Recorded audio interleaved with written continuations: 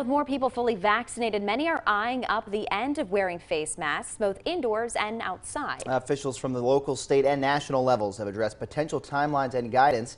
WBRE, WYOU Eyewitness News reporter Kevin Hayes joins us live this morning with the details. Good morning, Kevin.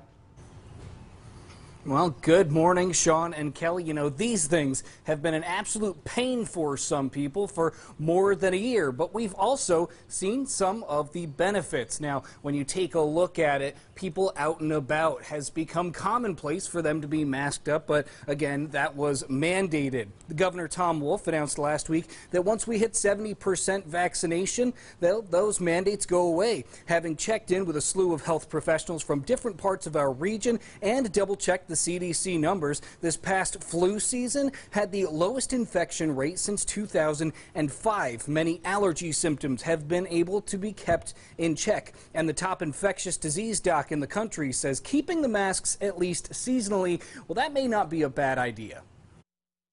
I think people have gotten used to the fact that wearing masks clearly, if you look at the data, diminishes respiratory diseases. We've had practically a non-existent flu season this year merely because people were doing the kinds of public health things that were directed predominantly against COVID-19.